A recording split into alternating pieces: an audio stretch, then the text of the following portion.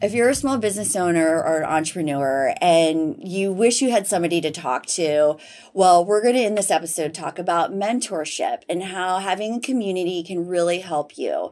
And our guest, Brenda Jo with Competitive Edge, is going to talk about how she mentors other small business owners and how she's changing their lives and they're changing hers.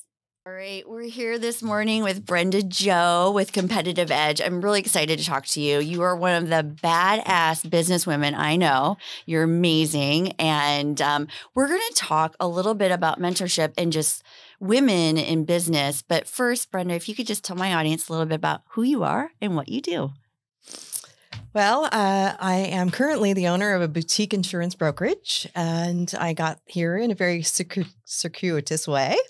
I started my career in public health, and I have my degree in epidemiology and biostatistics, and began running a program for the county. That was the first public-private collaborative, working with different entities in healthcare and sharing medical records. And that led to a career in insurance, working for the healthcare industry, and then working for a different brokerage of a large brokerage house, and then just kind of pushing it on my own about 12 years ago. Yeah, that's amazing.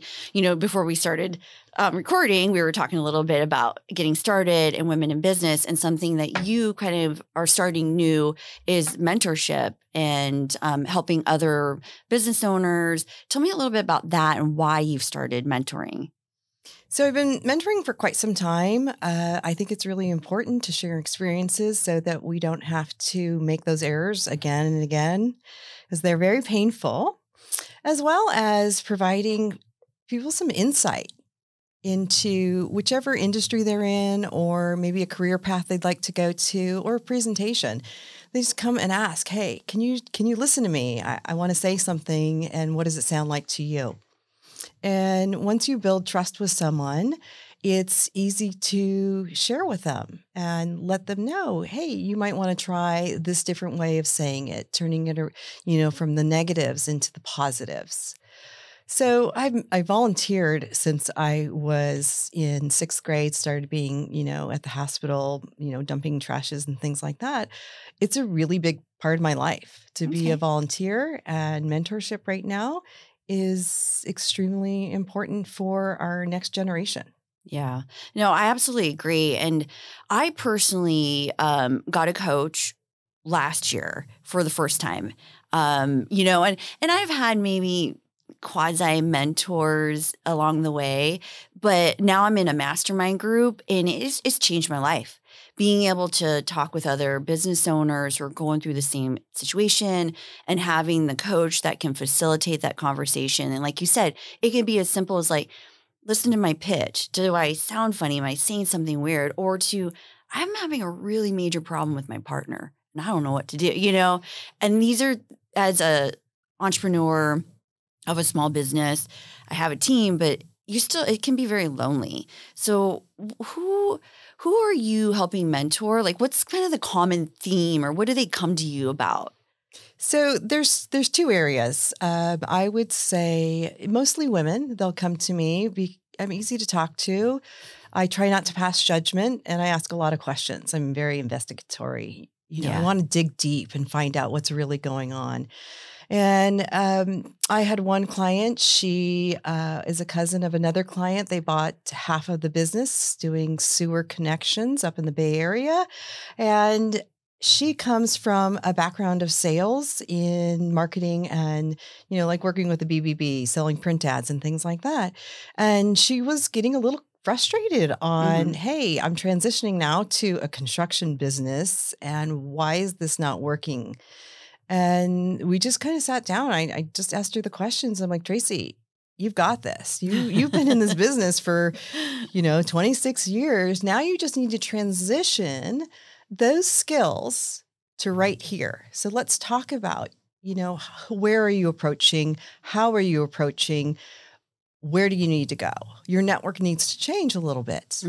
And working with that, working with community associations, working with apartment associations, and just getting out in the community. Yeah.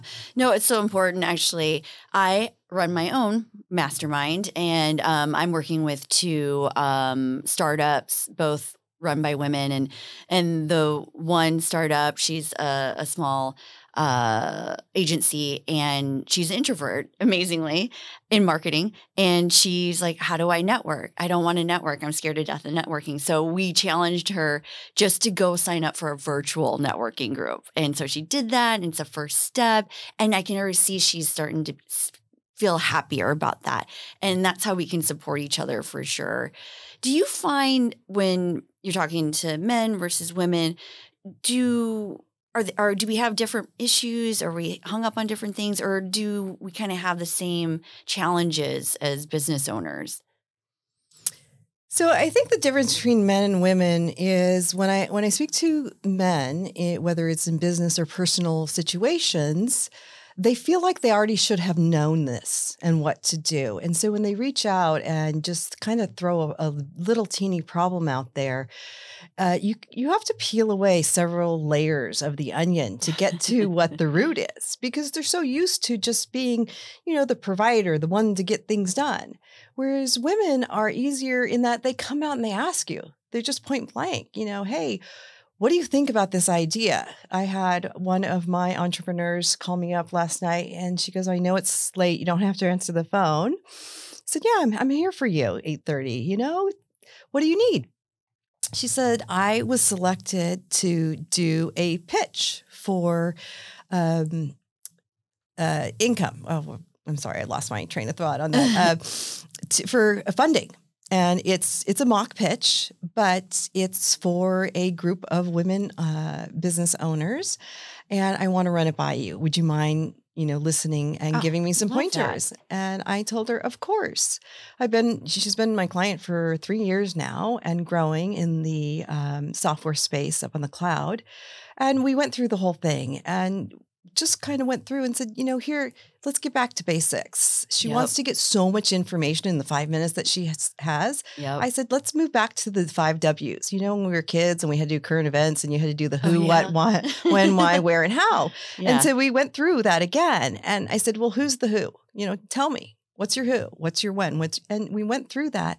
And so she was able to really feel comfortable from a written script that she had that she didn't feel was her voice, right, to her passion of why she was doing what she was doing and how she was helping others. Yeah, I know. I love that. And I think, same thing, kind of going back to my mastermind, we got this young business owner to get to their first networking group. And then the second one was working on her pitch.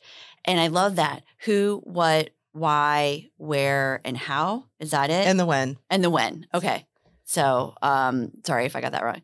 But I think it's just easy tips like that and be able to talk to each other. And so we made her do her pitch like several times. I know I need it. And those things can make a world of difference in just building your confidence and then being able to convey your message in a way. I mean, if you're pitching for funding, that's huge.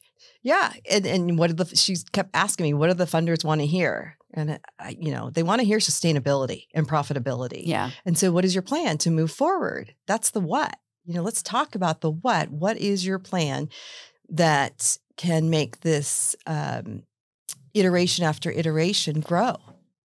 And we were talking about multiples. And she says, well, if I get from here and double it to this many clients, it's not just doubling the revenue stream. It is, accelerated. And I said, oh, so you haven't figured out what your factor R is, right? When you double from here, and maybe you're going from 10,000 to 20,000, if you just think you're doubling clients, but really it's a factor of 1.2. Mm-hmm. So you're going from 10, to 24. Right. And so she needs to figure that out when she goes to investors to share the synergy that happens when more customers are on her platform. The sales increase exponentially. Yeah. And I'm not a numbers person, so that kind of went over my head. But to have somebody on my team or someone I can go to that could explain that to me, it would be so helpful. I really appreciate that. Well, Brenda Jo, we are kind of coming towards the end of our interview. What's talking about mentorship or just, even joining groups, what's your advice? Like, what's something that if somebody's listening to this right now and they're small business owner and they're just like, God, I just wish I had someone to talk to. What do they do? How do they find somebody? Well, the first thing is to talk and to ask and not to be afraid. We can't come into this world knowing everything. And so I would suggest finding areas of your own passion and what you like to do. Networking is really fun. So find a group that you like. If you love books, join a book club first. If you like to work out, go find a club where you can work out and be yourself and be your true self. Mm-hmm. I think it's really important to be in a place where you feel safe to ask a question without feeling you might be judged. Right. And that's key to a mentor and mentee relationship. And also to be mindful that, mentors can be younger than you. I reach out to my younger clients and friends and ask them about what's really important. My kids are grown now, so I don't know what's happening in the toddler area and what's really important in that area. And so they keep me apprised of that. And it's really important to stay in touch with the different generations that exist. I think we're at 5 all at one time right now. Yeah. No, that's such a great point. I think when you think of a mentor, you think of someone who's older, but a mentor could be anybody. It's somebody who can help you understand a place or a phase or something in life that you haven't experienced. So I love that. That's really great advice. Well, Brenda Jo, as we wrap up, what's the best way for somebody, let's say they want to reach out to you and talk to you a little bit more. What's the best way for them to reach you? REBL, I love a phone call. I'm OS all the way. I want to talk to you. I want to hear the inflection in your voice and hear the worry or the excitement so that I can help you. Otherwise, send an email. That's easy. We can always connect that way or text. And we're very open. And we're open to meeting new people and new situations. Awesome. Helping others. Great. Well, we'll put your contact info in the show notes, of course. And and for my audience, as we always say, revolutionize your marketing. The reason we're doing this podcast right now is so that we can promote ourselves, but also our partners. It's a great way to create content. We're filming with our other partners, Max Lux today. So as we know, professional service businesses, especially if you want to build your brand, creating great content like this is important. And reach out to us as well. I love phone calls and email is the best way to probably reach me, but I really appreciate your time today. Oh, REBL, it's awesome. And I just want to thank you for taking me out of my comfort zone. Thanks. It's been awesome. You've made me feel really comfortable. And I appreciate your time and your mentorship as well. Oh, I'm so glad. You did great. See, it wasn't that bad.